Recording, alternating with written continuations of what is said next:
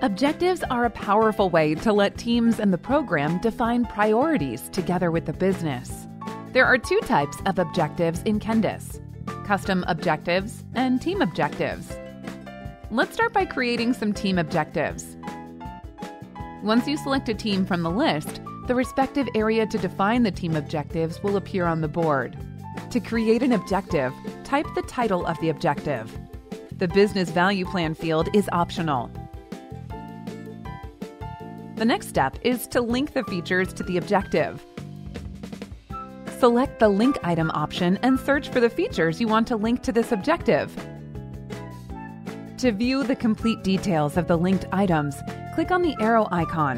The features and their stories will be displayed along with the status, story points, teams, and sprints.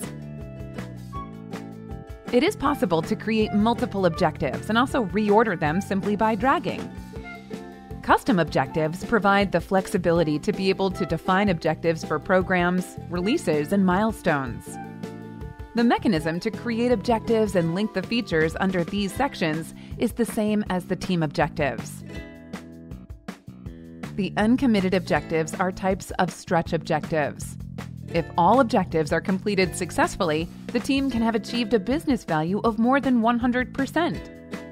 There are multiple ways to track the progress of the objectives. Select the options from the Linked Item status to view the progress by features completion, story points, or the stories assigned to a team.